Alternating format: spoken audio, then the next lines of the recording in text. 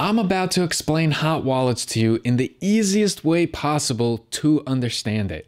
So hot wallets is a crypto wallet that is connected to the internet. This makes it really easy to transact because you have easy access to it. It's connected to the internet. You can use it for transactions. You can send crypto, you can receive crypto, you can trade crypto. Now, the really popular hot wallets out there that you can simply have on your mobile device are Coinbase Wallet, Trust Wallet, also MetaMask, which actually is a multi-platform type of hot wallet because you can also have it as a desktop version. Here's something really important to point out. Just because you have crypto on a hot wallet that's on your phone, the crypto itself, the coin or token, is not inside the hot wallet. It always exists on the blockchain. So when we refer to hot wallet, cold wallet, which we'll get into later, or cold storage, when we refer to these things, we're just talking about who has the access to the private keys to the actual crypto. So when you're using Coinbase Exchange or Binance Exchange or Kraken Exchange, you do not have the private keys to your crypto. In the world of crypto, they say, not your keys, not your crypto. Why do they say that? Because if you have access to the keys, then you control your crypto. If you have it on an exchange, you're kind of giving the control to them. This is important to point out because even if you bought it on Coinbase Exchange, but then you transferred your crypto to the standalone wallet app, which is Coinbase Wallet, it's considered a hot wallet, you control the keys, not Coinbase Exchange. So if Coinbase actually went belly up, you're still fine because you have the keys. Now, when I say that you have the private key, what exactly does that mean?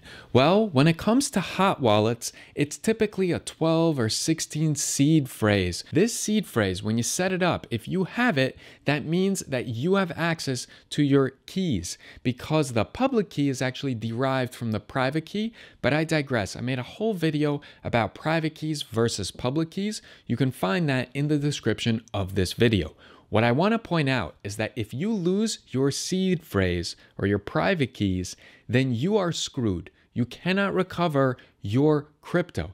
This is something that is troublesome to a lot of people. This is why people say a lot of Bitcoin is locked, lost forever, because people forget their seed phrase or they forget their private keys. Especially back in the day when crypto was just worth pennies on the dollar, people were not taking it as seriously. Now that it's worth $100,000, people are freaking out if they can't figure out their seed phrase or private keys or where they stored it. So here's the catch. Hot wallets are connected to the internet, makes it super easy to go ahead and transact, to send and receive crypto. But because it's connected to the internet, because it's typically on your mobile device, it is vulnerable to hacks, to phishing attacks, to malware or spyware being on your phone. And then if someone gets remote access to your device, they can transact with your crypto because they can gain access to your keys and they could sign transactions.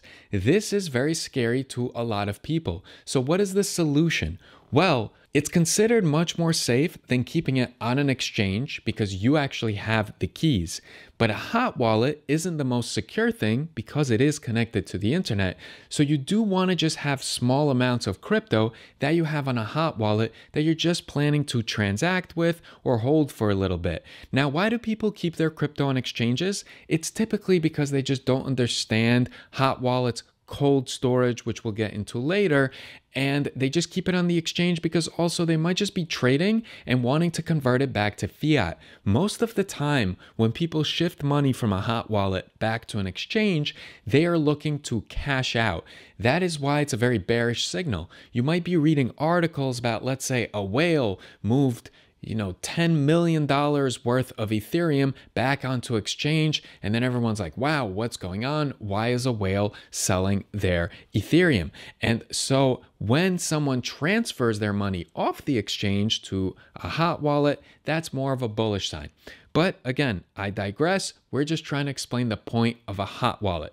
So if you have a tremendous amount of money or someone who's in crypto has a lot of money and a lot saved up, they're really not just going to save it on a hot wallet. What they do is that they actually transfer that to cold storage, which is actually not connected to the internet. If you want me to make a full video on that, I'll be more than happy to do so. Mention it in the comment section.